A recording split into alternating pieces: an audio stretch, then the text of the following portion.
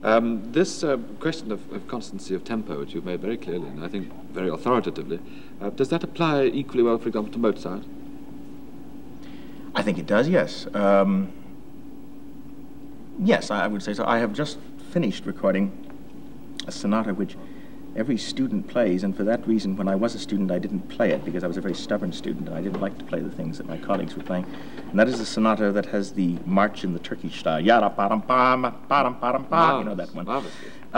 And which I think is usually played as sort of a Czerny exercise tempo, or something. And indeed, I did it as though it were a scene out of Abduction from the Seraglio, very mock Turkish and very pomposo and very well, I used it as the sort of final accumulation of a whole method with this sonata, which, as I say, I really didn't know. I had bypassed it always and had heard the traditional performances of it and had no, a priori conception of my own until about a week before. And indeed, I went to the studio on the afternoon when it was to be recorded, not quite convinced that I was going to bring this thing off. It could have fallen flat on its face. I don't think it did. But I did introduce there some really wild things. As you remember, the first movement of that sonata is theme and variations. And the theme is sort of nice and pleasant. It's the sort of thing that Jose Iturbi would be playing if he were still making movies, to some enchanted lady draping her handkerchief over the balcony or something. And I think it's usually played relatively quickly, but in fact what I did with it was to turn it into the theme only, not the variation, to turn it into a sort of Anton Webern-like statement of apostrophes. Something like this. You'll be shocked.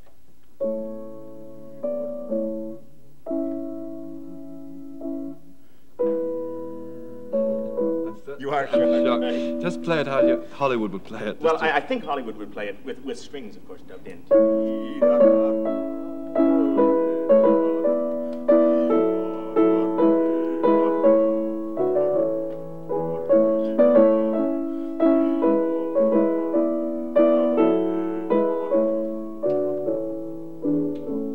What's wrong with that? Well, nothing really, except that it takes all the juice out of it, because what I was trying to do was to play it so maddeningly slowly that I had to get at that moment everybody's hackles aroused. I had to get a reaction. And having got that reaction with this incredibly apostrophed performance,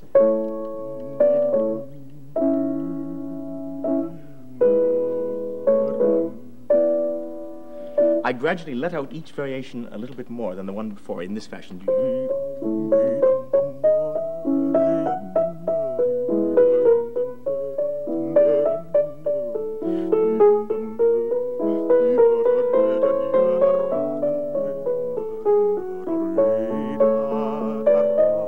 And so on, that is the first variation. Then a little bit more.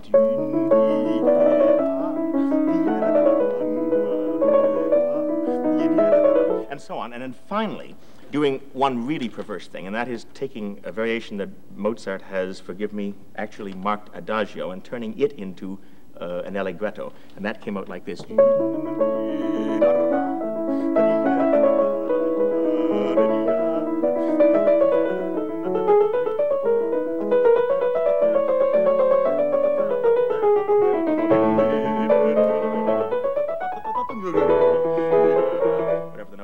And gradually the whole movement took off. And it's a very, very peculiar thing to do. It's a very arbitrary thing to do. But it works. I can only tell you it works. And it works on a work that I hope for most people has become sufficiently jaded that they'll say, ah. On the other hand, they may say, ah, one never knows. But that's really what you're aiming to do, is to make people sit up on their seats from the first note and say, this is an event, this is a happening. Yes. Almost, a musical if you want happening. it in one word, yes, indeed. Yes. Indeed. I think this is the role. I think this is what the only thing performers have left to do in this day of super recording techniques and super recording artists and super recording engineers. I think that all the basic statements have been made for posterity now. And I think what we must do is try to find our way around these things, try to find a raison d'etre that is somehow different and still somehow right, that makes sense. I think if it does not really make sense, one must chuck it out, and I would, indeed, I would have said that 2 days after having made that record, had I not listened to it in a playback booth and thought, that really is fun and it really does make sense, and it really does say something about the architecture of that particular work, then I would have chucked it out and gone back and done it as Hollywood would prefer. But I do believe it made sense. I've noticed that in some of your records, you bring out the Emperor Concerto, for example, you were playing me the other day, and some of the Mozart pieces I've been hearing while I've been here in Toronto that you've played me, that you place an enormous amount of importance on the left hand. Yes. What would normally be an accompanying figure, kept quiet. Yes. Now, why do you do this? I think perhaps you ought to just well, yes, let me say only that I think it has to do with two things. First of all, that I have an inordinate fondness for all music that is in the least contrapuntal. And if it isn't contrapuntal, I try to make it contrapuntal. I try to invent happenings for inner voices, even if they don't really exist. Mm-hmm. That's considerable confession, and I shall get a lot of bad reviews from having admitted it probably, but who cares? And the other thing is that I did, in my earlier days, play the organ. And if you play the organ, you develop an acute sense of bass line and of pedal thinking. You tend to manipulate things with your feet. Mm-hmm. And you tend to become very conscious of bass line in a sense. And I think this is an experience that awaits most pianists. They might well use it. Well, yes, let me try to show you the difference. I don't say that it makes better Mozart. It makes, again, a rather arbitrary experience, but I think it somehow adds vitamins to the music. Do you remember the, let me see, do you remember the Sonata Kerschel 333, the one that has this tune?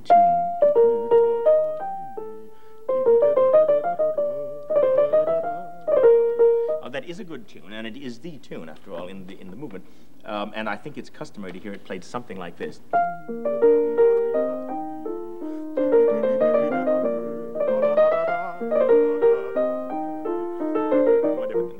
And in my version, what I tried to do was something like this.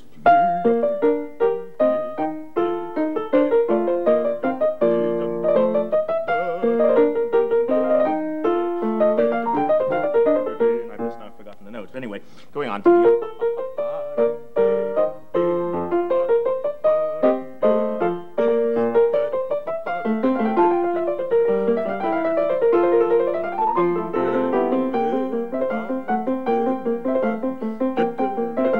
What I'm really trying to do is, I suppose, make Mozart into a Baroque composer, you know? Play that sequence again as it might be played if I was playing it.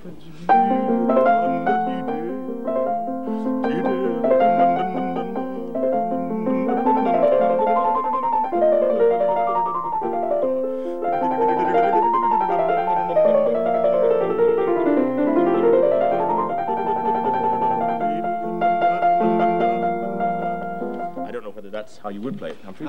Am I right in thinking... No, it wasn't bad. Thank you. Am I right, do you think, perhaps in thinking that everything that you play stems in a way from your first admiration and study of Bach? Yes, it does. It really does. I suppose it's wrong, in a way, to apply principles that are valid for the Baroque experience and that work marvelously in the performance of Bach to other composers. But Bach was the reason I became a musician, I think, love of Bach. And it has permeated everything else that's interested me in intervening years, to some extent. One has to discipline it, one has to control it, and there are times when you simply have to draw the line and say that's silly. You know, you can go too far, undoubtedly. I'm not saying on occasion I have not. I know you objected to the Emperor Concerto, to the second movement, to the fact that I played somehow the left-hand figurations in a way that upset the balance of the theme, I think.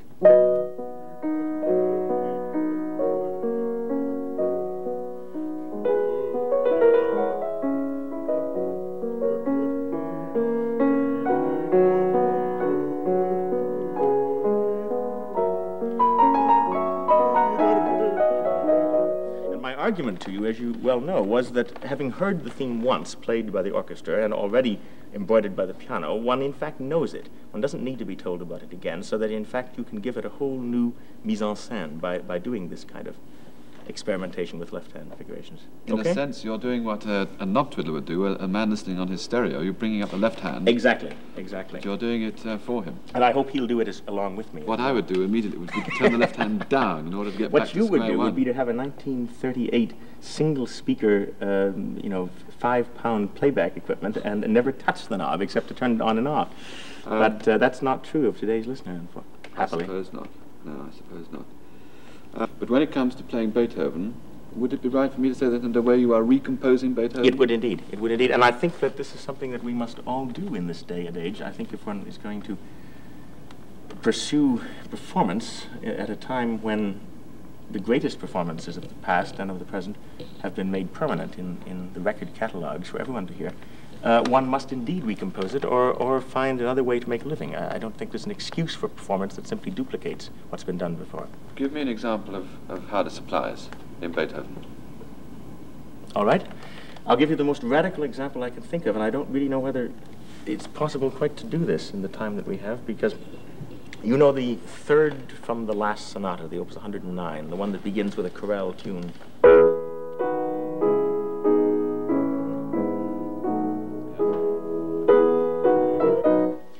This particular sonata has a feature in it that is so extraordinary that almost defies description. In fact, 2 years ago in New York, I spent an entire evening at Hunter College giving a lecture and doing nothing but explaining really 4 bars out of that first movement of that sonata. And what I tried to suggest to them was that there was a procedure in those 4 bars which, if intentional on Beethoven's part, and I was not there to judge whether it was or not, but if intentional, was one of those moments of blinding inspiration, so electric that it upset the current of the Romantic generation. It indeed was the first instance of Arnold Schoenberg's musical thinking in music. Because what Beethoven had in fact done was to follow a procedure in his recapitulation so totally different from what he had done in the exposition as to turn it around with the kind of mirror effect that Schoenberg would have used. Because as you know, Beethoven normally, and indeed all composers of his period, normally more or less stuck to the format of the exposition of the various themes. They repeated the material. Yes, indeed. What Beethoven did, he wasn't even concerned about themes. In fact, the whole movement is rather athematic in that sense. There are no really good tunes, nothing you can whistle from it, not even the chorale tune, because it's sort of figured noise. But what he did, in fact, was to be interested in root progression, which is to say not only in the bass notes, but in the notes that actually form the basis of certain chords, the low chords, and to put a mirror to this and turn a progression entirely upside down from it. We know in his later years that Beethoven became very interested in this kind of numerological trick. I mean, we have a lot of evidence for that. The Hammer Clavier Sonata has a fugue, for instance, which at a certain point, if you indeed hold up a mirror to it, you will find the statement of a very long embroidered subject reproduced in such a way that it even fits on the particular ledger lines, that you can read it upside down. It's an incredible trick. And it only remains to say that no one really knows for sure how cocky Beethoven was about these things, whether he wanted us to notice them, whether he noticed them altogether. He certainly, I'm sure he did in that fugue subject, but I'm not at all sure that he noticed this. It could well be that it was simply one of those incredible strokes, one of those incredible happenings, really, you know, that struck his path. But in any case, if it was something of which he was conscious, or indeed if the departure that led to it was even an active, rational process, then what it did, in fact, was to bridge about 50 years that lay ahead beyond Tristan and up to the earliest days of Schoenberg. So that when one plays that sonata, complicated as that description sounds, one can never forget that, having made a discovery like that, it is entirely possible that you, as a performer, know more about the structure of that piece than the composer may have done. It sounds a terribly arrogant statement, I know, but it is possible. Well, I can't say it's true, it is possible. Well, if you were going to play the sonata, could you just pick out the headlines first? Yes, well, the headlines that I'm concerned with are the recapitulation of this theme, which I will first play in its original form.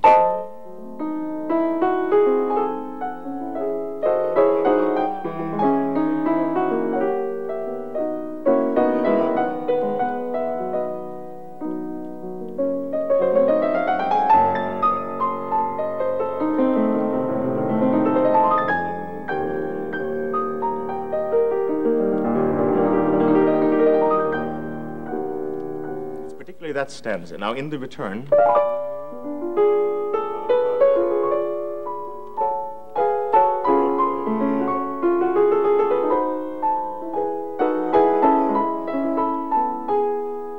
now up till here, it's a carbon copy exactly.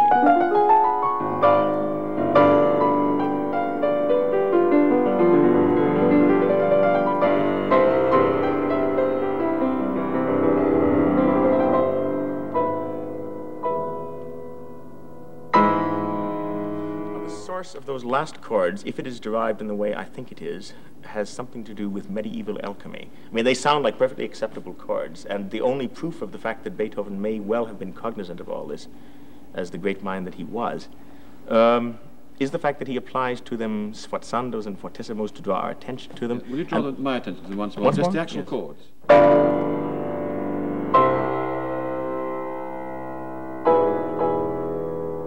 As against this, which would have been a more diatonic statement of the same sort of thing,